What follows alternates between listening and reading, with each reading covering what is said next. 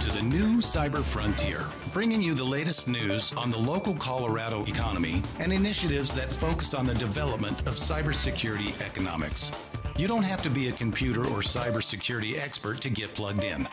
Your host, Chris Gorog, brings it straightforward, asks the tough questions, and brings the cyber world to a level of understanding for everyone. Chris is personable and opens up with our guests on issues we all would like to see addressed. You can find us on the web at www.newcyberfrontier.com. Now join our host as he introduces the topic for today's New Cyber Frontier. Welcome to today's episode of the New Cyber Frontier podcast. Today I have a guest on with me, Michael Willis, who is the Assistant Adjutant General for Cyberspace and Missile Defense for the Colorado State National Guard. Welcome today, Michael. How you doing? I'm well, thank you. Thank you for having me on your program. Yeah, I hope I got everything right with your title. That was a definitely a big mouthful there. It is a mouthful, but you nailed it. That was good. Okay, so today we're going to be talking about the local cyber effort, but mostly about how the National Guard fits in and what their cyber effort does down there. But first of all, Michael, give us a background on yourself. Tell us about what makes you tick and how you got into doing this type of work. Hey, right. You know, that's a hard thing to describe. I don't know, but I'm a Colorado native. Grew up here. Went to University of Colorado, so sorry all you Rams fans. And I was commissioned out of University of Colorado into the Army as a second lieutenant. I spent 10 years on active duty. And then after that, my family and I decided that we wanted to come back to Colorado and had an opportunity to become a Colorado National Guardsman, which I've been since 1999. And I think that's kind of shortly after I became a Guardsman, I started being assigned to jobs that became more and more technical. I was one of the first Army Space Support Team leaders working out of Peterson Air Force Base, and that started taking me down a path that led to the Strategic Missile Defense Brigade that's part of the Colorado National Guard. And over time, I got more and more comfortable with technology, and somewhere in there, Colorado National Guard built a cyber defensive operations team. And I kind of went around and did some other things in the Guard, and then when this opportunity came up, General Edwards asked me, he said, "You're the most technical senior guy I got." And I said, "Oh boy, we might be in trouble then." And but he asked me to do this. I'm really excited to have this job. And he asked me how I got here, and I couldn't describe that. And I certainly wouldn't advise anyone to attempt my career path because I have no idea why it worked. But it's been great. The Colorado Guard's been great. I know that random progression of things and how that goes. My life spent a lot of those years doing that itself. So what is it that Colorado National Guard, what's your mission there? What's your main purpose? Well, the National Guard has twofold purposes. We have a federal mission, and people are very, very cognizant of our federal mission. Post 9/11, the National Guard's been decisively engaged overseas, and I think everyone has a really good feel for that. We also have a state mission, which frankly is just as important, and we've been just as busy supporting our neighbors here in Colorado. People are familiar, I think, with some of the things we do. We respond to floods, 2013 floods. We respond to fires like Waldo Canyon, Black Forest fires. We respond to blizzards. Those are kind of the big things we do. And now, more recently, as we've built this cyber defense capability, we're now in a position to respond to a cyber event in the state of Colorado, much in the same way that we would a fire or a flood. So now, a little bit more specific, the cyber purpose, the cyber mission. Explain that. Right, sure. You know, right now, Colorado has a defensive cyber operations team. Its primary mission is to provide the governor a response asset to a cyber event, whether it's a failure kind of event or a threat, an adversarial kind of event, to defend the state's critical infrastructure. We're really talking public utilities like power, like water, sewage, and should the event overwhelm the state's or local municipalities' capability, we have this team that we can provide to the governor to defeat that threat and help those assets, those critical infrastructure assets, recover and get back online to provide services to Coloradans. We'll be right back with the rest of today's show right after these brief messages from our sponsors. Cyber Resilience Institute helps build strong cyber communities designed to prevent members from attack. Like building a neighborhood watch, it takes coordination and a sharing community to protect our identities and valuables in the virtual world. Typically, we hear that organizations know they need to do something to protect their cyber assets, but don't know where to begin. Let Cyber Resilience Institute help your community create an action plan. Cyber Resilience Institute will build your community or business marketplace so that it is designed to support a collective cyber defense. Contact them for more information at cyberresilienceinstitute.org. So critical infrastructure, now I heard, and this was just kind of floored me, that they went and had a political effort to define what critical infrastructure was. And the list came up with all these public buildings where a lot of people are at, on higher than the digital assets that we would consider in utilities. Now, I'm not sure if that's changed or whatever, or if that's even true. Maybe I heard it through a third party. But the defining of critical infrastructure and what we spend our priority on, how's that done? And what's your opinion on that what I've heard about that list? There have been some efforts to define what critical infrastructure is, and frankly, and I think appropriately, it hasn't been narrowed down too much. I think that would be a mistake to narrow it down too much. So it does include things as broad as the utilities, but also hospitals, right? Hospital systems could be critical infrastructure. Certainly, Coloradans would be at risk if something were to create a cyber threat to our hospitals, our healthcare system. You mentioned, buildings, high occupancy buildings. That gets a little fuzzy, but at the end of the day, quite honestly, the political decision, if the governor were to decide that the safety, the health, the welfare of Coloradans was at risk, he could deem that a critical infrastructure and ask the Guard to assist in recovery for that. So, and I think that's appropriate. The governor's charged with the protection of the citizens of Colorado, and we shouldn't cage him with some definition. A non-cyber example was after the floods in 2013. The governor decided that the economic necessity of rebuilding Highway 36 was critical to the state, and so he asked the Guard to help rebuild that. He certainly would have the same authority in a cyber incident. So it could be very diverse as to what your mission is, even, it sounds like. It could be. It absolutely could be. And I think, Guardsmen are comfortable with that. We're used to that kind of ambiguity. Okay.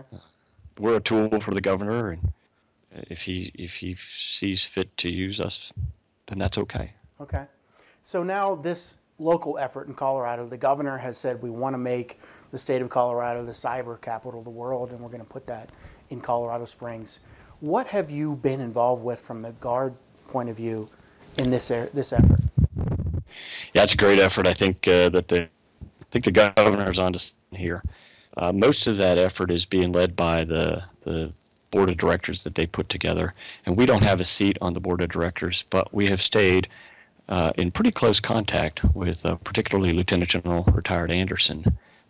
And we've had several opportunities to speak with him and some of the other board members about the direction they're going and the role that the National Guard may play in that direction.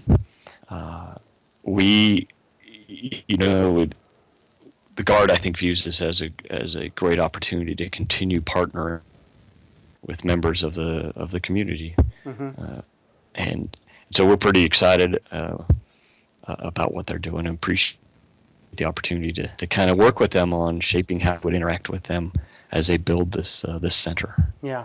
So, and I don't want you to divulge any information that might be sensitive, but can you talk about some of the efforts you're involved in and things you're working on? Sure. I don't think anything's particularly sensitive about their efforts. We went down, I don't know, maybe 3 weeks ago and toured the TRW building, the old TRW building that they are looking at remodeling. And we're going to revisit that again to see if it's appropriate and full for our station, a piece of our cyber defense forces in the building, co-locate them with that center. So that's a discussion. That's not a decision. But I think that's an example of some of the things we are considering in this partnership. Is we may actually physically co-locate with them. Okay. Some of the other things that kind of come up in broad brush topics is our cyber mission includes the ability to advise and assist and to train. One of their 3 legs is to provide training for local municipalities and for state governments. And we would explore the opportunity for the Colorado National Guard to train local authorities, other state governments on what their National Guard, if you're in Michigan or whatever state, what your National Guard may be able to bring to you, or if you're the county commissioner of a Colorado county, here's something that you may want to participate in our exercises just to test your responses, and we can provide feedback. So those are things we'd like to explore, working through with the center. So training for other, you said other government officials in other states, or military, other states, National Guards, things like that. So you're looking at putting those training exercises together for them. At least participating in the design of an exercise. Okay. We kind of do that now. Well, we definitely do that now, working with the Office of Information Technology and the Colorado Information Analysis Center in coordination with Regis University. We've now run for 3 years an exercise program where we not only test our own response capabilities, but we invite public utilities and other public companies to come and test their responses. And I think that's something that we could continue to expand through the governor's initiative for the center. Yeah, there's supposed to be a lot of integration, public-private partnerships with companies and industry and everything. What type of outreach and things like that do you have going with private industry throughout the state? I think we've just now begun to have some success in the private part of the public-private partnerships. This upcoming August, this exercise we have in August, I think is really the first one we can hang our hat on and say we had a public company, public utilities, in this case, really participate in an exercise. We're also doing, I think you're aware of our participation in a sports ISAO. And that's another, I think, success story where we've begun to work with private companies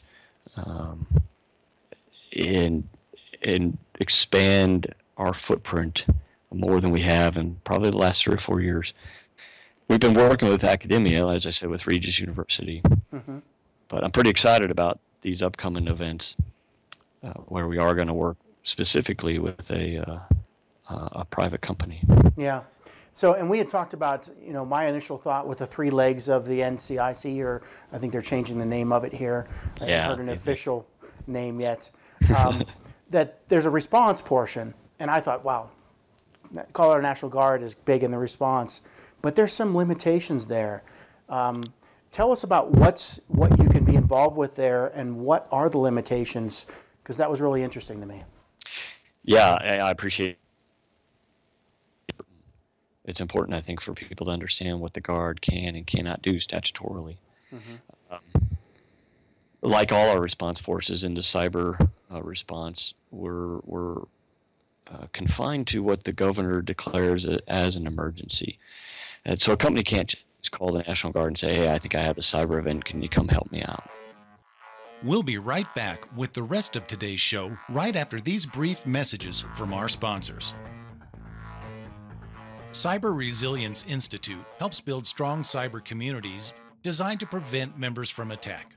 Like building a neighborhood watch, it takes coordination and a sharing community to protect our identities and valuables in the virtual world. Typically, we hear that organizations know they need to do something to protect their cyber assets, but don't know where to begin. Let Cyber Resilience Institute help your community create an action plan. Cyber Resilience Institute will build your community or business marketplace so that it is designed to support a collective cyber defense. Contact them for more information at cyberresilienceinstitute.org. It's important, I think, for people to understand what the Guard can and cannot do statutorily. Like all our response forces in the cyber response, we're confined to what the governor declares as an emergency. And so a company can't just call the National Guard and say, hey, I think I have a cyber event. Can you come help me out? You really can't do that.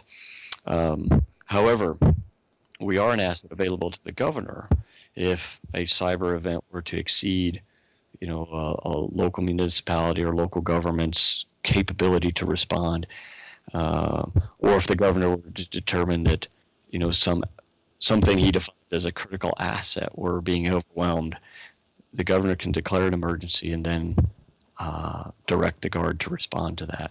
That's a very collaborative effort. There's dialogue that goes back and forth between the affected municipality or the affected utilities and the governor's office.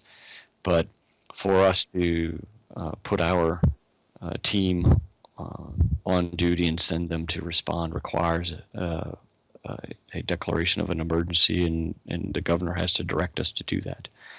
And that's an important thing to understand, that you just can't pick up a red phone and call the cyber, the National Guard Cyber Response Force. It's a little more complicated than that. Interesting.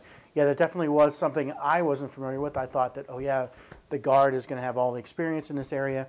Do you think that if some company, and a big part of what I've heard this effort is about with this National Cyber Center, is to have small companies that don't have the capability for cyber because they don't have a big whole IT department that does that or whatever, to have somewhere to turn to, and if all else fails, almost. Right. But that might be as a one-off. It's not going to be a declaring emergency from the governor. Sure. They come rolling into the NCIC, and is there something that you might do as an advisory role to help out with, from experience-wise, or what's the thoughts there? What's your limitations, I guess I would say? We're more limited after an event. If an event were to happen, through the statutory ability to advise them after an event. What we really prefer to do is to have them come and participate in an exercise or participate in some training prior to the event. We have some more flexibility there. We can certainly, through the course of an exercise that a small company might participate in, our folks can look at what they have and say, it looks like you may have vulnerabilities here, but you look pretty solid here. So that's easier prior to the event. But once an event has occurred, if it doesn't reach that scale of a governor's declaration, we're pretty limited on how we can help them. Yeah. And I think that the center that the governor's building actually fills a niche there that we don't fill. As they work through their idea of their response center, I think that these small companies may be able to go to the center, whatever it ends up being called, and get help. That it may not come from the National Guard, but I do think that's one of the governor's objective, is that some asset is available to these smaller, not Fortune 500 companies. Yeah. So tell us about the things they can get involved with before. Lay down the plan of what's going to be available, what you currently have available, and if I'm a small business owner listening to this, and I want to prepare and get on this training list and everything, what is it that I would do? Right. We do 2 pretty large-scale exercises every year in coordination with the state of Colorado, and I think if I don't think any company would be turned down if they were to call and say, hey, can I have my cyber guys either participate in this exercise or come observe this exercise or just be there and learn something. I think you could enter, the exercise. I think the threshold's pretty low for getting in on an exercise. How do you do that? I think there's a couple of ways. You can call the Colorado's Office of Information Technology, and they have the schedule. You can call us. In fact, you could call me, and I would help organize your entry into that, because we really do. These partnerships are important. Anything we can do to minimize an event, that's time well spent. But we do them typically in May and again in August. So those are kind of the major exercises. What was the first time you said? What was the first? May? May, right. May and August, okay. And how long of a time would they need to get a hold of you beforehand to be involved? It would depend on how involved they wanted to be. So if they wanted to be an exercise participant, probably 4 to 6 months. Okay. So that we have the opportunity to understand their objectives, what they want to get out of the exercise, and see if that's a fit. If they just want to come and do some over-the-shoulder observing, a couple of weeks is probably okay. Okay. So, and what would that involve? Hooking your networks up together so you have access into what they're doing? It can. Companies are sometimes reluctant to do that, and they have they have reason to be. In the exercise, typically, we establish for the exercises. We establish a standalone network to reduce risk of anything, because we're going to intentionally try to infect the network. So we create this kind of isolated training environment. And so a company could put their systems into that isolated network if they wanted to, and really do a pretty thorough test of their network. They may not want to do that, and they may want to, dial it back a little bit, and that's okay too. And they can take it all the way back to somewhere in the middle, which is, hey, we'll get on your stuff on the network, and we'll just practice identifying vulnerabilities, identifying threats, and practice some of our procedural responses. And then they can dial it all the way back to, we're just going to sit in a chair behind you and observe and try to pick up things. So I think, and that's why it takes, if they want to be in the exercise, in the network, it takes a while to configure the network in a way to bring in what they are willing to bring in. Okay. They have a lot. Sometimes they have proprietary things that they want to protect, and that makes a lot of sense to us. So they're, the participants' willingness to go all in or just be an observer varies based on their own criteria. So what if we're talking about the small business that has one IT guy and doesn't really have any cyber expertise? Is this a good opportunity to just learn and watch, or you have training for that? Yeah, I think so. Yeah, I think for a company like that, that's a great opportunity for them to just kind of do some over-the-shoulder stuff. We learn stuff from them, I'm sure. Every time we do it, our guys walk away saying that they learned something, so we're happy to have them. Okay. Well, that's good to hear. So we had talked a little bit before we started about information security, critical infrastructure. The larger world of cybersecurity really includes so many more things than data security. We talked a little bit before we started about the difference between information security, data security, and then really kind of critical infrastructure and other business models that are more reliant on either physical security, real-time communications availability, or factory automation around Colorado. A lot of advanced manufacturing's looking for solutions in cyber that's not really following the flow of information security and data that runs a company. What kind of a focus or practice do you do in those areas to help build cyber in those other side of the house, we'll say? Yeah. Yeah, I think you're asking about, how do we help a company protect their ICS or their SCADA? As we just recently were working with a privately held power consortium. Mm-hmm. They have all kinds of SCADA and ICS equipment that it's a new partnership, so we were just exploring, another set of eyes. How much are they comfortable letting our guys look at, and what can our guys maybe see that their guys didn't see? They have a pretty good team, Mm-hmm. quite a bit of talent already on board. It was just looking for, another set of eyes to say, hey, did we miss something or not? And so we do.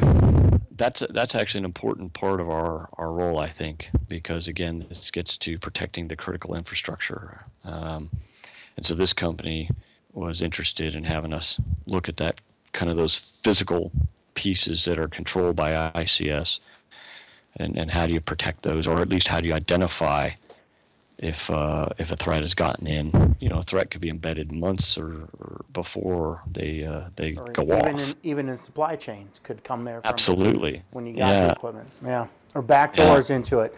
So, and I'm hearing kind of the same thing that, we really run into everywhere, is that side of cyber is not as well defined. And, definitely could what is cybersecurity? Yeah. What is that? And very intelligent people define it differently. That's a good question. I usually ask that right up front. What is your definition of cybersecurity? Yeah. I think the Army always tries to define things, so they came out with like a 7-paragraph definition of cybersecurity. Oh boy. But really, I think what we're talking about is, all the efforts to ensure freedom from threats to security, to ensure integrity and access to both information, systems, and networks, and really preserve our ability to legally operate in the cyber domain. That, to me, is what cybersecurity boils down to. Mm-hmm. So we can operate, but the people that aren't supposed to can't. Right. In the virtual environment, in the digital world. In the virtual environment, the people who are supposed to be operating in it are operating in it, and doing so legally, doing so in a way that they should be, to allow access to information, to systems, to networks, and ultimately to the products and services that are provided. Yeah. But boy, you'll find some very intelligent people say, well, that was a terrible definition, here's mine. And that's okay. And I hear a lot of, you have the operational definition. We're trying to keep things operational. What do you feel about, what needs to be in place for the future to enable you to continue operations? What kind of behind-the-scenes design work, maybe even? What big changes? Well, that's a tough question, too. I think that's important. Design changes, we improve systems that defend networks, defend ICS, defend SCADA. But that's only part of the equation, right? Because every time we do that, the threat's they're adaptable, they're bright, they're going to figure out another way. I think it really is going to come down to people. Mm-hmm. At the end of the day, it's going to come down to have we invested in training people in two respects. One, your general workforce. Your general workforce is your first line of defense, right? You know how we all hate to reset our password, but it's important. How do you teach your workforce? I don't know this to be a fact, but I understand that there were cashiers in Target that saw indicators long before Target got in trouble, that if they had perhaps understood what they were seeing and known who to report it to. So there's this training of the general workforce to be vigilant, to be observant in the cyber domain. Just the same as, it's the same idea as, locking the front door of the office when you go home at night. Well, do you log off? What do you take appropriate security measures for your systems when you go home at night? So I think that's an important piece of what we can do. And then the other piece is how do we educate the young men and women probably now in middle school, through high school, and then as they go on to pursue either a college degree or a trade school, are we providing the right curriculum to train the next cyber innovators? The guys who are going to be doing the hard thinking. I'm not sure we're doing that quite right now, and so I think that. But in my mind, Chris, it comes back in all cases to human capital, to people. Yeah. And I have a theory on that. That's what's kind of missing right now is the ability to hold the actors accountable. That really what the focus could benefit from is a switch to finding a way to hold the people who do act in a virtual environment accountable, and that gradually changes the actions of people. Instead of making everybody responsible for protecting themselves against a million possible entries in every direction, and let's just train everybody to know everything, people get overwhelmed. Sure, too much. In a design of a system that would be more effective for cyber, that's kind of my approach, and the theory is to design in trust and accountability in the virtual environment. Yeah, boy, accountability is a key, but it's a tough nut to crack, especially if the bad actors are maybe not in the United States. If they're and what if they're a private citizen of a different country, or what if they're a nation state? You know, and so I totally agree that accountability, of course, is important. But boy, that's a difficult problem. Yeah. But I think if you think about where we are, this is all pretty new. And the laws, the way our legislation, those things take time in our country. Sometimes a lot of time in our country, and I think eventually we'll get to what you're talking about. Yeah. Certainly we'll probably reach a point. That should be the end objective, and what we're heading towards is kind of what my theory there is, I guess. Right. I found it interesting when the FBI and Apple got into the business over the iPhone, that they were both citing a legislation from like the 1700s. I found that very interesting. Well, that makes sense to me, actually, because the last time we ran into this problem was in the 1700s, when the whole world said piracy needs to go away. And we need to do something internationally to stop this because everybody's tired of it. And I think that's coming for the cyber domain. Yeah, there's too much at stake, and the international community is not going to be able to walk away from it, not going to be able to ignore it because the cost is too high. So I think we'll get there. Yeah, I hear that. Well, kind of in closing, I wanted to give you the opportunity to put out anything to listeners or to decision makers that might be helpful, or that the Colorado National Guard might want to make information available to everybody. Sure. I appreciate that, Chris. I would be remiss if I didn't take the opportunity to say it's a privilege to serve in Colorado's National Guard, to serve our neighbors, and invite the bright young men and women of Colorado to look into us and maybe consider being a Colorado National Guardsman. We're always looking for talent, and so if any of your listeners are interested, please you can Google us and get right to a page about more information about the National Guard, and we would love to have. There's lots of talented young men and women that we'd love to have on the team. So I wouldn't want to miss the opportunity to invite them to check us out. Definitely. All right. Well, thanks a lot for joining today, Michael. And it's been a pleasure on my end, for sure. Well, Chris, thank you for having me. It's been great. I've really enjoyed this. All right. Have a great day. You too. We hope you have enjoyed this episode of New Cyber Frontier. Remember to get involved. Often we think that someone else will handle privacy and security in the virtual world, but you are the only one truly in command of your virtual fate. Join our mailing list so we can keep you informed of breaking news and new releases.